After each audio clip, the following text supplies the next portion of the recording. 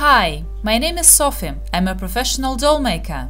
Today I'd like to share with you the story of making Josephine and Joseph, the two porcelain dolls with a deep skin tone.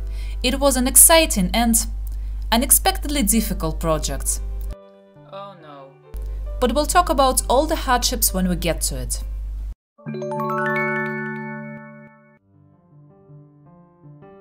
First, every doll needs to be sculpted. I am using modeling clay and sculpt the face by hand. As usual, I am creating one face for both genders.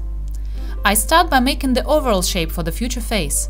As you can see, I use a template of the back of the head, so all the heads I create are the exact same size.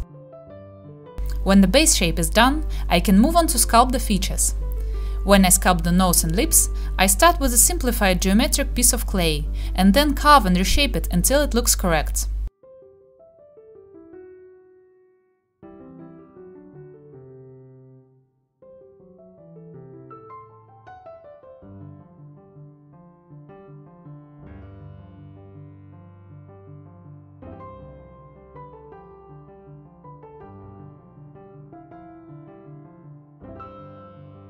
For the eyes, I have a different approach.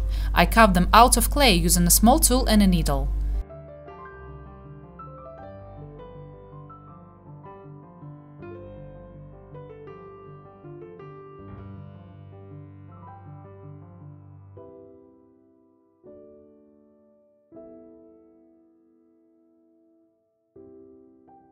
The face is sculpted, but we only started.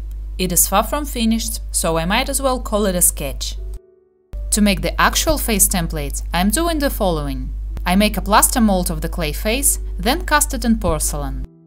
This will allow me, first, to have a prototype made of a more durable material, and second, I can refine the porcelain cast and make a better template.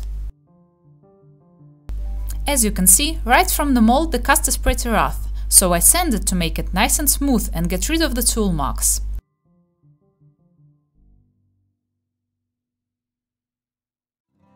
Then I refine the features with a small tool.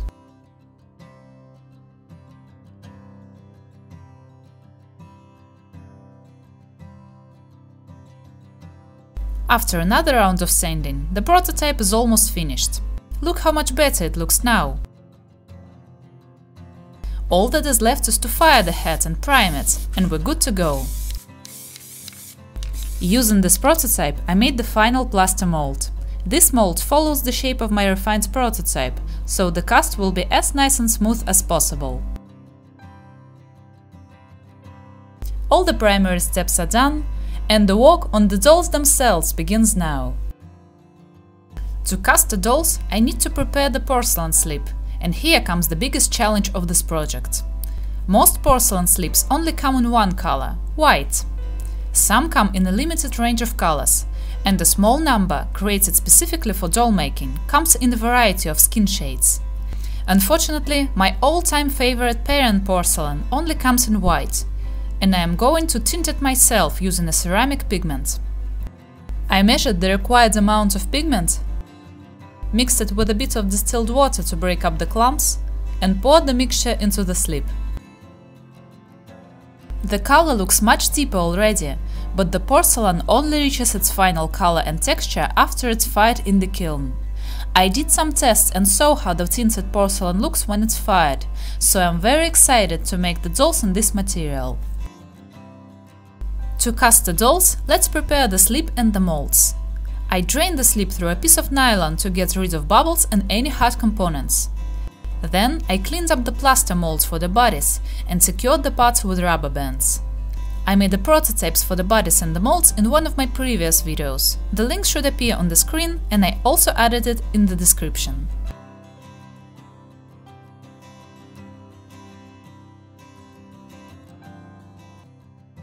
When everything is prepared, I start to carefully pour the slip into the molds. The two dolls consist of 38 pieces in total, and I cast them all one by one.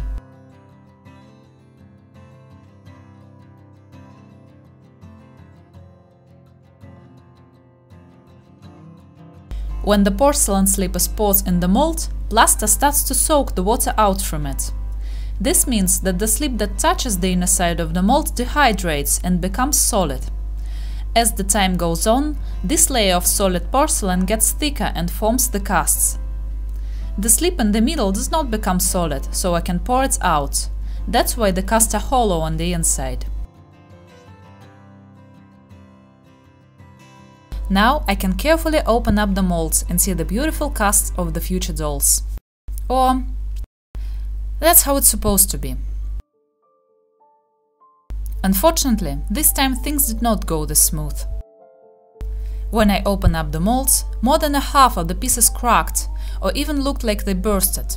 I almost never experienced anything like this. I tried to make the slip thicker and watered it down, I added electrolytes, I dried the molds as much as possible and used them wet, and absolutely nothing helped. Sadly, as beautiful as it is, the slip I made is a nightmare to work with. So, what can be the problem, and how can I fix it? First, it could be the pigment. The one I used is supposed to work with slips, but there might be some kind of conflict between the Porcelain slip and this exact pigment. I can try a different pigment, maybe from a different brand. Second, I can try a different porcelain slip. As for the experiment, I tinted some slip I had on hand, and it worked perfectly well. This slip was yellow, so the color of this test piece is off, but I definitely can try this approach. And last, I can use a pre-tinted slip. I have some ultra chic slip in the color cappuccino. It casts really well and looks great when fired. The problem is I have a very small amount left, and this slip is only sold in the US. Shipping heavy parcels, let alone liquids, from overseas is a huge pain, but I might have to do it.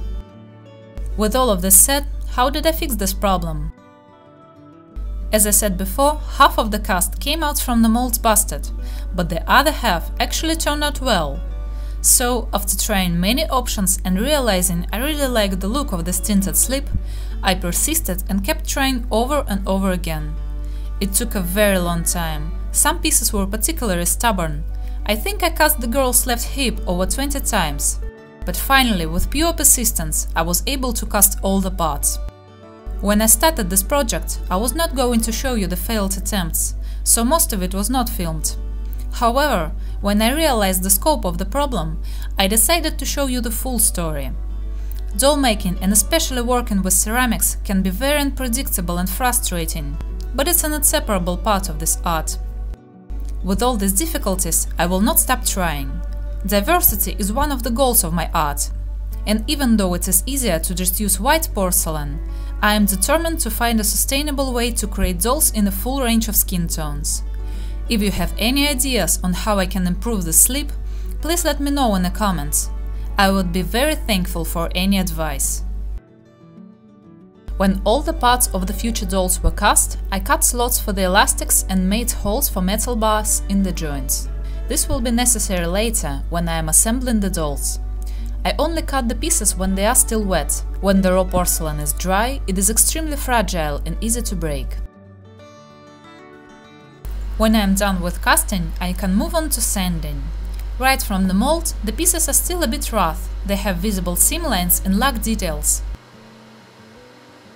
I carefully remove any imperfections and smooth the surface with sanding sponges. At this stage, porcelain is very soft, and if I'm not careful, I can easily sand off all the details in the process, so I have to be very light-handed. Sanding creates a huge amount of dust, so I use a vent and always wear a mask.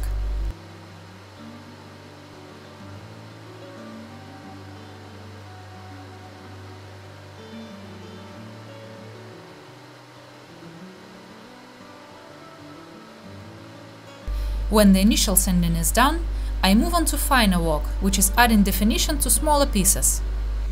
Let's start with the faces. With a small tool, I carve the ears, and when I'm happy with the shape, I use a wet brush to soften it. Water basically melts the very surface of the raw cast, turning it back into the slip. By doing this, I can get rid of tool marks or rough edges, but if I apply too much water, all the details can dissolve and the piece will be ruined. It is a very fine balance between keeping the piece a bit wet, so it's easier to work with, but not soaking it, so it doesn't break down. Next, I move on to carving the eyes. This part is so tiny that I use a needle instead of a tool.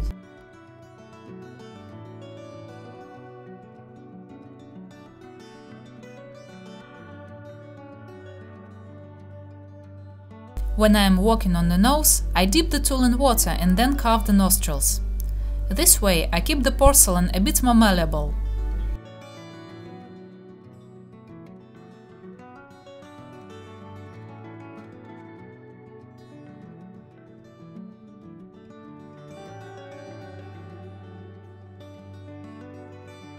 Now it's time for the lips. After adding some primary definition, I dip a small brush into some watered down slip and draw a line at the contour of the lips.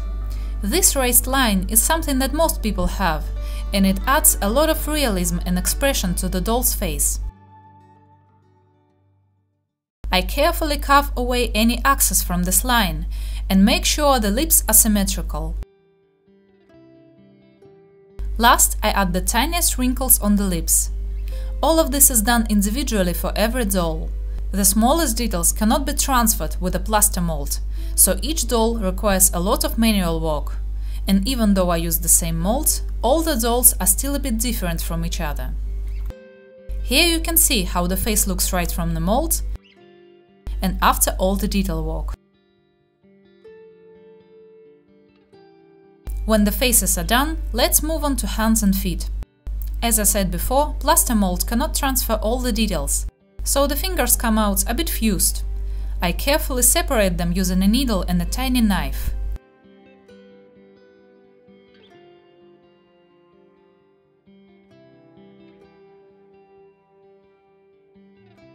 Next, I add folds and wrinkles on the palms.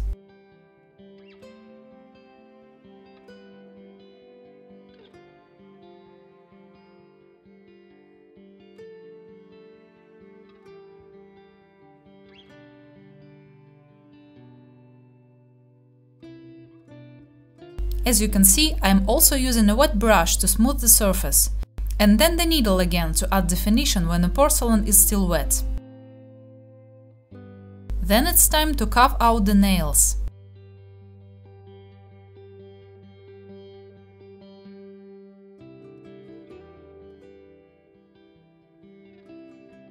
Last, I add the tiny wrinkles on the knuckles and on the palms.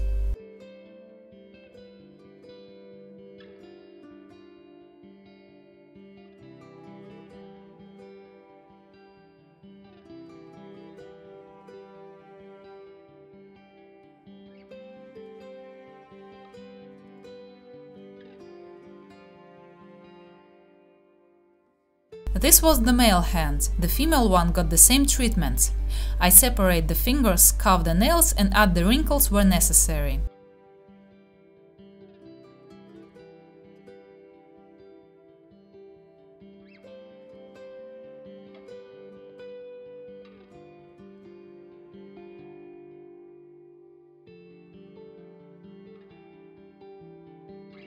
And the same applies to the feet. I make sure my dolls have detailed toes and toenails, and even wrinkles on the soles.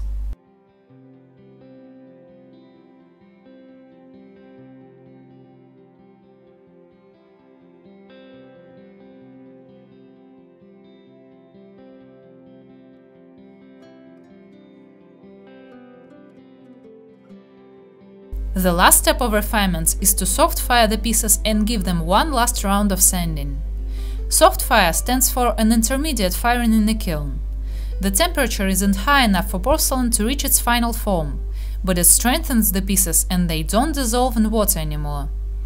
After the soft firing, I soak the pieces in water and wet sand them to make the surface absolutely flawless.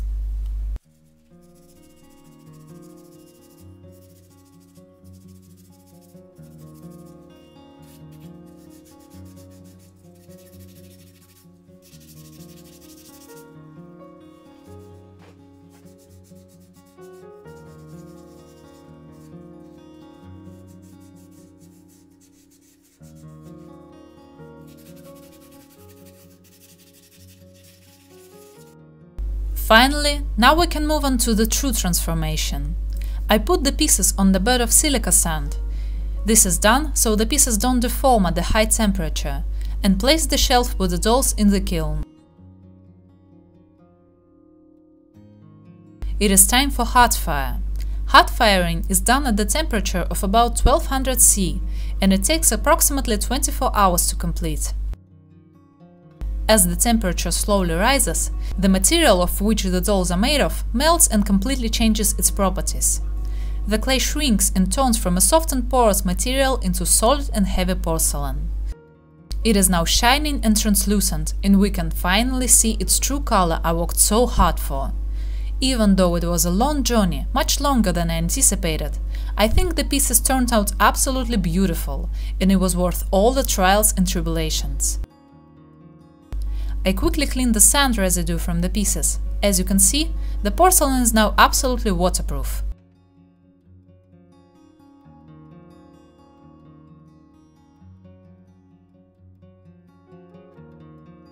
The pieces are done and prepared for the last step, which will truly bring the dolls to life. It is time to paint them. Porcelain is painted with China paints, which are produced specifically for ceramics. These paints are supposed to be fired in the kiln at about 800 C. At this temperature, the paint is chemically bonds to the surface of porcelain, and it never fades or comes off. The paints come in powder form and are mixed with medium to create the actual paint. I start by applying a small amount of dark paint and blending it out to create shading. It takes a few layers to build up the color. Each of these layers is fired in the kiln to lock it in place.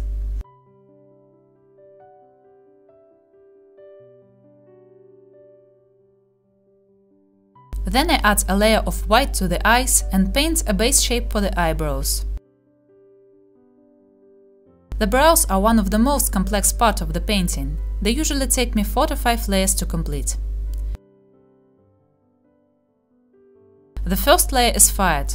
Now I add blush to the face using a red shade of paint.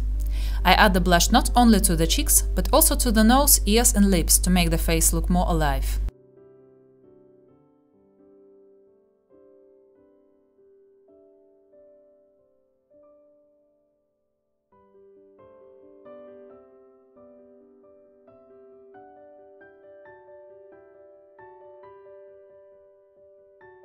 I am painting both girls' and boys' faces at the same time, and you can see how brow shape is slightly different for the two dolls.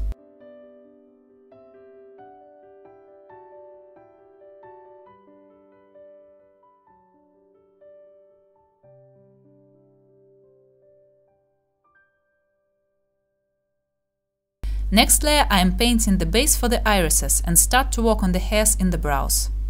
I use the thinnest brush and paint the hairs following the natural pattern in which they usually grow. I will be adding more and more hairs in the next few layers. As you can see, the eyebrow shape for the boy and the girl becomes more and more distinguishable.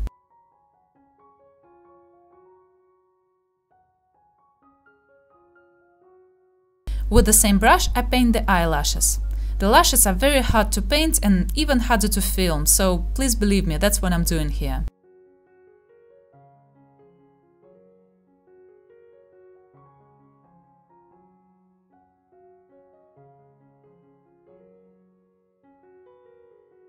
The eyes also require a few layers of paint. I add shading around the irises to make the doll's glance expressive and paint the pupils. Last but not least, I paint the highlights. Each doll gets a few sparkles in the eyes and sheer white lines around lips and eyes to define them.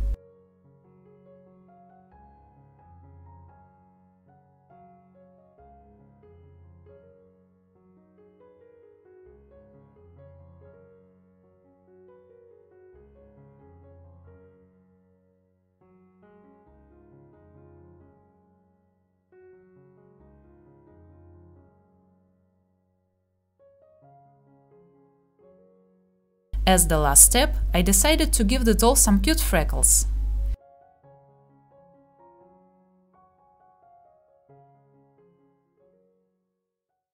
Here is the finished result. Even though the dolls have the exact same face, I painted them slightly differently, and I think they have very different face expressions and energy.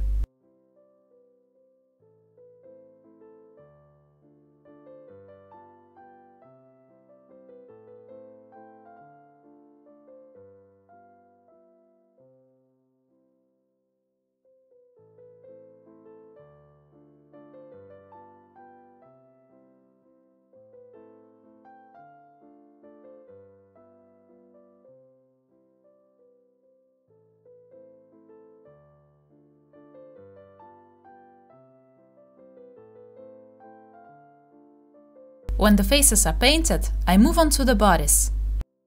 First, I apply a layer of blush on the hands.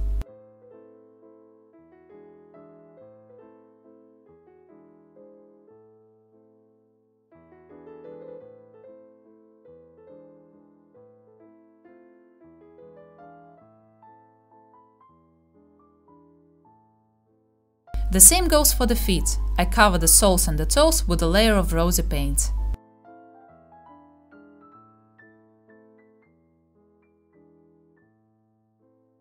Then I take a thin brush and paint all the lines and wrinkles with the same rosy shade.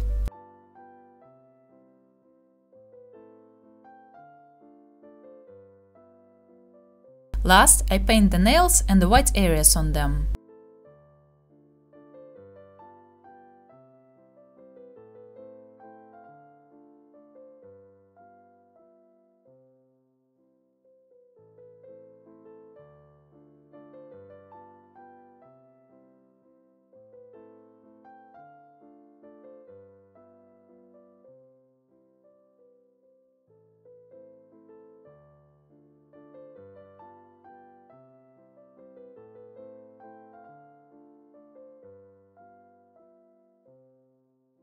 Then I add shading to every part of the bodies.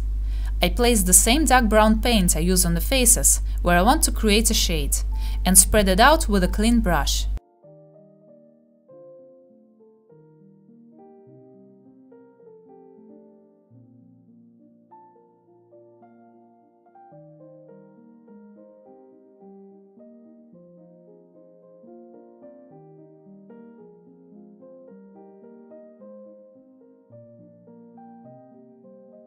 Then I add blush in the same technique.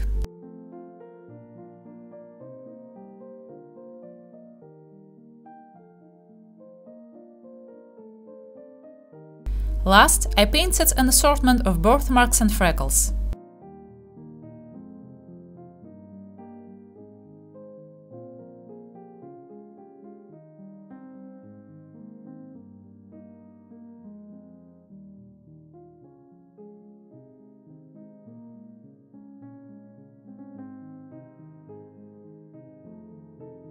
Finally, the dolls are fully painted.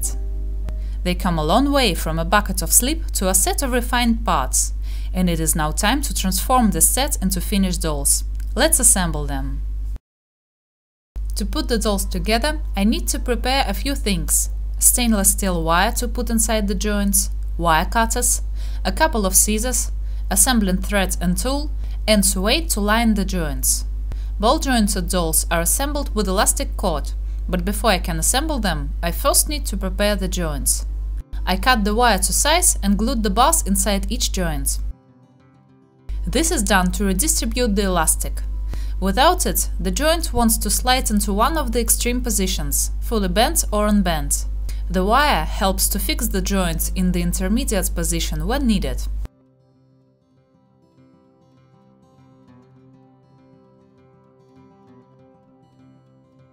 Also, the elastic is held inside the doll by attaching it to the bars inside the hands, feet and the head.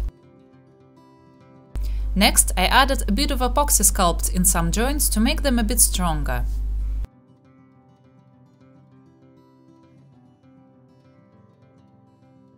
Now it's time to line the joints with suede. Scratching porcelain against porcelain would destroy it very quickly, so every joint slot is lined with suede to both protect the joints and make it move smoothly. I carefully glue small strips of suede into the joints, making little darts when needed.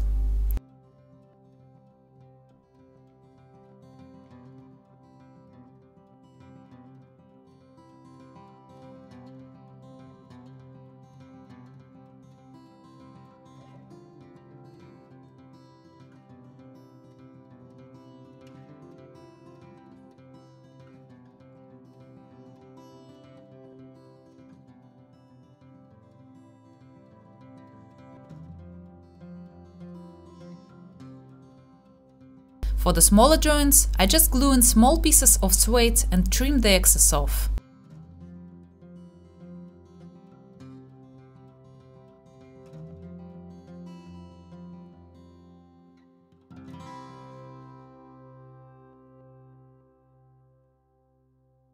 Now the dolls can be assembled. I slide the pieces onto the elastic like beads on the necklace. The dolls have 2 elastic cords in each leg and 1 in both arms. The elastic runs through all the pieces and is fixed in hands and feet with small hooks.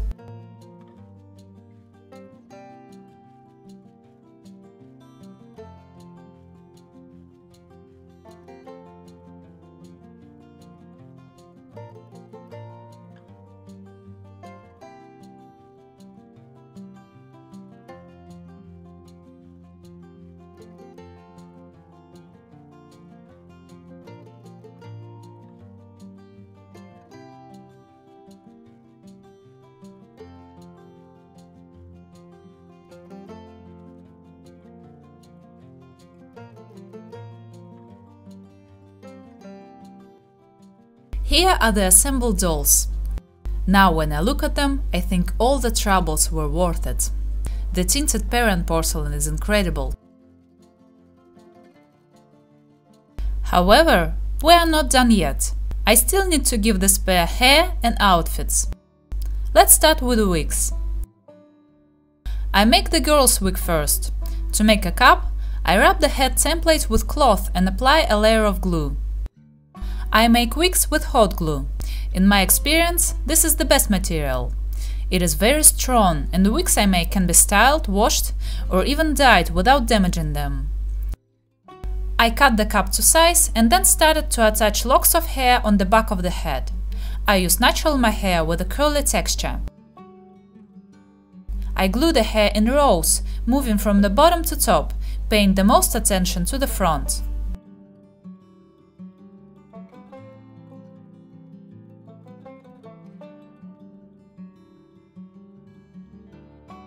When I reach the place where I want to make a parting, I cut the wig open and pull a lock of hair through the cut.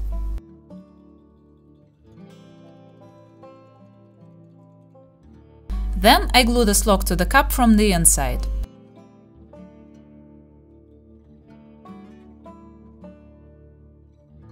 This lock is divided in 2 parts and brushed down, and that's how the parting is created. To set the hair, I put a piece of cloth over a wet wig. When it dries, the parting stays in place. Now all that is left is to trim the wig.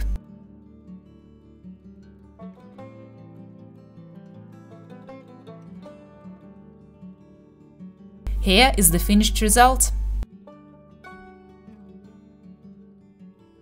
Now let's make a wig for the boy. I made the cap and started to attach the hair, moving from the bottom to top. I wanted to create a shorter wig, about shoulder length. The mohair I'm using is way too long for this, so I'm cutting every lock in half.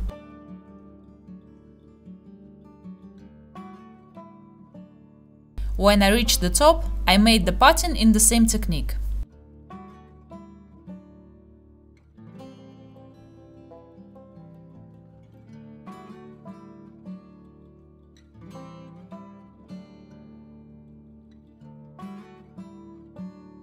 When the wig was glued, I started to cut the hair to the desired length.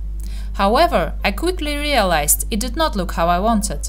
I was going for a fluffy and voluminous look, but the hair was not curly enough. I even experimented with perm on a sample wig, but the curls turned out way too messy, and I didn't like it as well. So I changed my approach and cut the hair short, giving the wig a trendy hairstyle. It was not my original plan, but I think it really suits the boy's face shape. Still, I did not give up on the idea of making a textured wig, so I tried something completely different. I decided to go for a very short wig, almost a buzz cut. I made a paper mache cap, painted it black, and covered it with flock.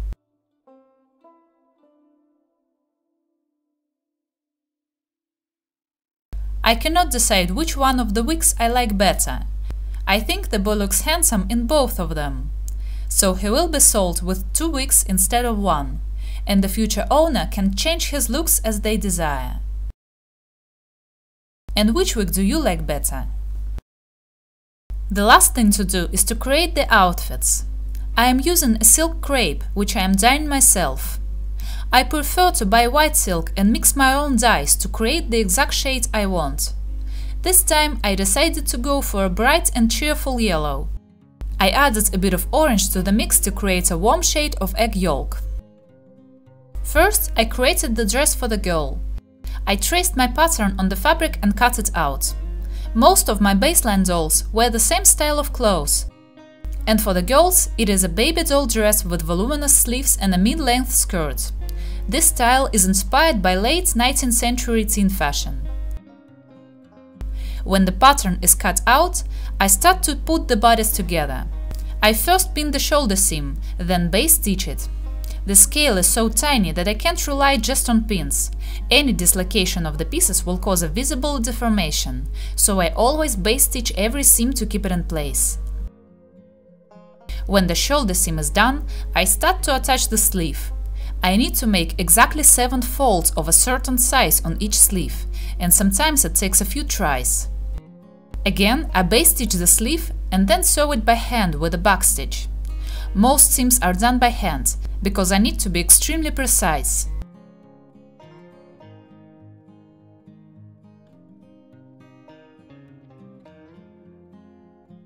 When the sleeve is attached, I also finish the raw edge by hand. What I am doing here is basically hand serging the fabric. I will show later in detail why I do it this way and what a difference it makes. I sewed the side seam of camera, and now I am attaching the collar with the same backstitch. This design has a standing collar made out of 2 pieces of fabric.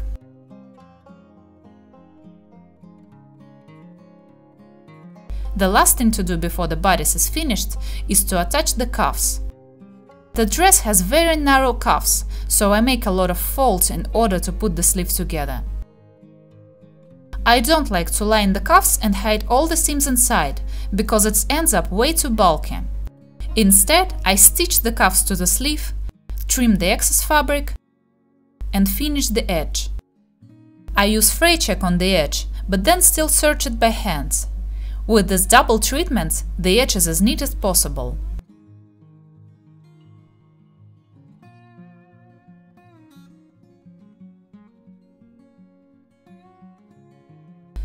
Now let's move on to the skirt. I cut a big rectangle of the required size and hem the bottom. I base stitch it first, then do a machine seam on the entire hem. Then it's time to gather the skirt. I do this with the help of this scary looking foot. This foot is a bit tricky to use, but it creates very neat folds in the fabric.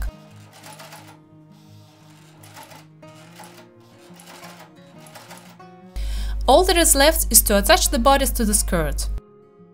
I first pin the pieces together, making sure that everything is even.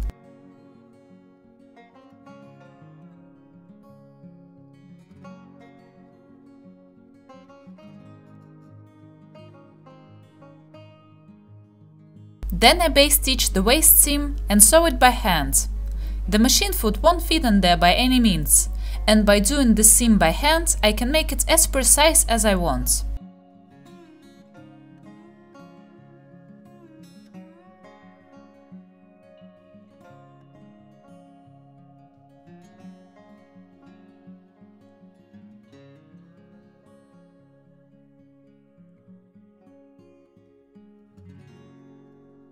Now it's time to finish the raw edge. I trimmed the excess fabric and hand serge it all the way. The fabric won't fray because I used fray check, but as you can see, the unserged edge isn't very neat. The fabric goes in all directions, and the seam just looks a bit messy even from the outside. The serged edge is much neater and lies flat, which makes the whole piece look better. Last, I attach buttons for closure and make tiny loops out of thread.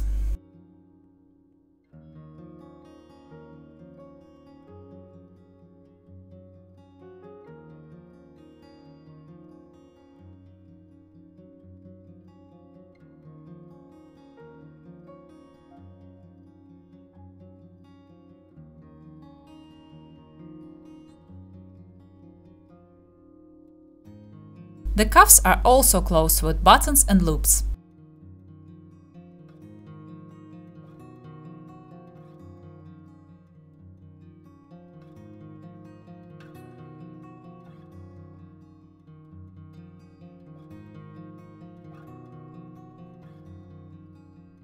And the dress is done.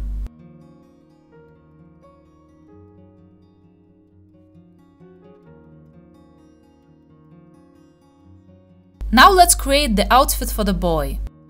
It consists of a shirt that mirrors the design of the bodice I just made, and a pair of trousers. I start by making the shirt. I trace the pattern on the silk fabric and cut it out.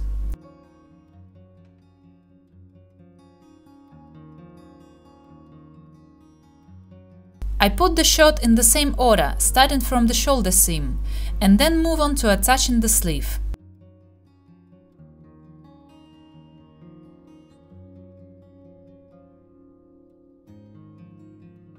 As you can see, the sleeves on the shirt are a bit less voluminous, but I still need to create quite a few folds.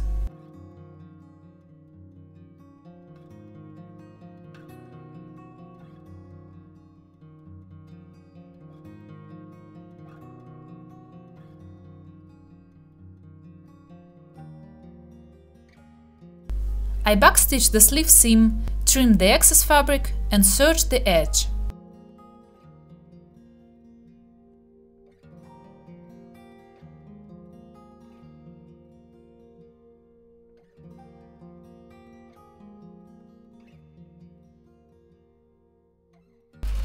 The side seam is quite simple, so I did it with a machine, but I still finished the edge by hand.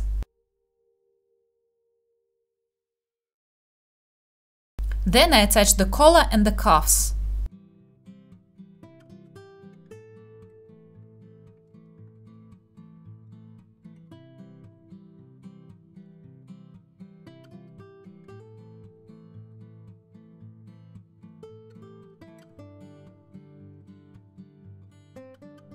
Last thing to do is to hem the shirt. I want to minimize the bulk in this area as much as possible, because the shirt will be tucked into the trousers. So instead of sewing the hem, I am going to use an adhesive tape. First, I created a desired shape and base stitched it in place. The hem of the shirt is curved, so I use a lot of pins. I iron the hem to keep the shape and remove the basting stitch. Now I am placing small pieces of adhesive tape into the hem. As you can see, I move bit by bit and use very small strips.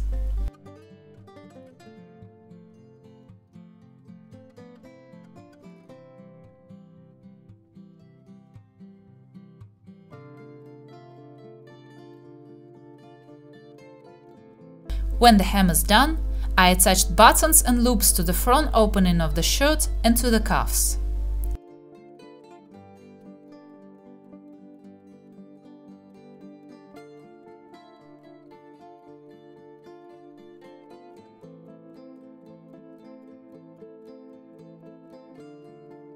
Next, I made the trousers. I cut the pattern out of dark brown cotton. This fabric is thin but very dense, perfect for something that needs to hold its shape. I basted the pieces together, sewed the side seams with a machine and serged the edges on the inside. After I attached the waistbands, all what was left was to add a button and a loop. The outfit for the boy is finished.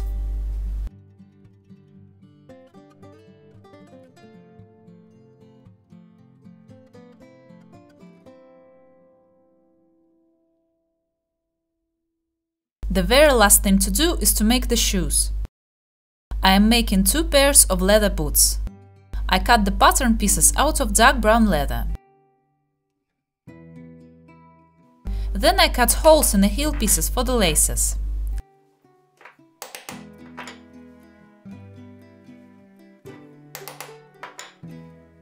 The toe pieces are soaked in water and pulled onto the shoe last to shape them. Leather is soft and malleable when wet, and it holds its shape when it dries. I secure the piece with a strip of fabric.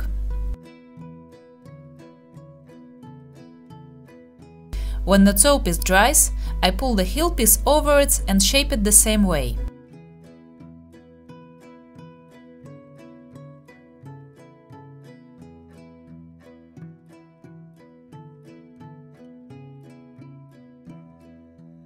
When the leather is shaped, I glue the pieces together. I also make a stitch in this area to secure the pieces even better, but glue holds the shoe together while I walk. The excess leather at the bottom is pulled down as flat as possible. I use thread to secure it for now. When it's all held in place, I hammer the sole to make the leather lay flatter, then cut the excess off to create a perfectly flat sole. To strengthen the sole, I attach a piece of thin plastic and then cover it with leather. Last, I attach the heel that I made by stacking several layers of leather and painted the sides of the heel and sole black to make it look neater. The shoes are done. As a final touch, I replaced the temporary laces with yellow silk ribbons.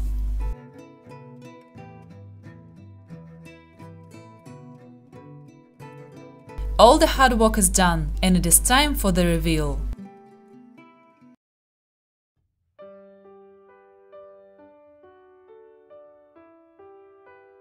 Sofie and Joseph are one of my most special and memorable projects so far. I am very happy with how they turned out, and the porcelain shade was worth all the hardships. There is a big chance these will be the only 2 dolls made from this exact porcelain, but I will continue to experiment with pigments and tinting the porcelain slip. As this video goes live, Sofie and Joseph are available for purchase on my website sofiedolls.com. There you can find photos and information about the dolls. My contacts and social media links are in description. For now, I am done with making the twin dolls. For the next project, I am going to do something more ambitious and exciting. If you have any suggestions on what I should do next, please let me know in the comments. Thank you very much for watching, have a wonderful day, and see you next time.